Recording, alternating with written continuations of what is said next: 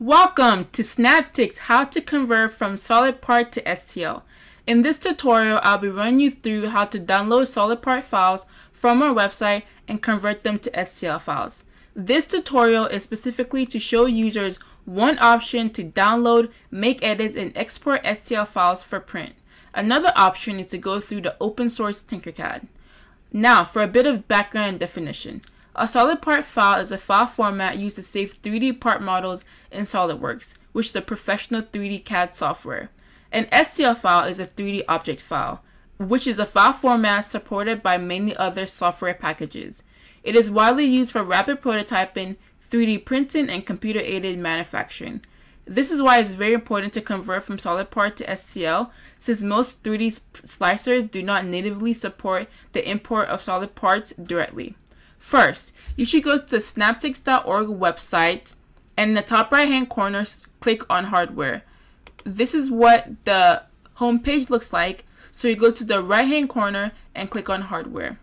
You will note that we have these downloads separated into modules, so you can choose the module that you want and go to the Downloads column and click the SolidWorks CAD download. For this tutorial, I'll be working with the stretch module, so I press the SolidWorks CAD download. This takes you to our box folder, which contains multiple files. You will see all the related and most updated STL and SolidPart files for the module you have selected, as well as a PDF version of the TAPR license Snaptics is under. Select the part that you are interested in modifying and click download. So we're interested in modifying the module, so we'll click that and we'll press download.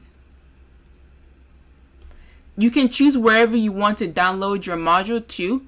I am going to download it to my desktop, so I press save. So once it's downloaded, you can open it in your 3D software, in this case SolidWorks.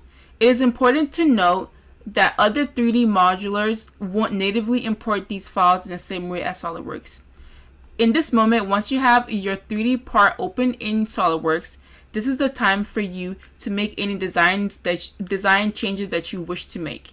If you wish to know the basics of editing a 3D part, please watch our beginner video about that on our website. Once satisfied with your part, go to File, Save As, and under File Name where it says Save As Type, choose STL, and then press Save.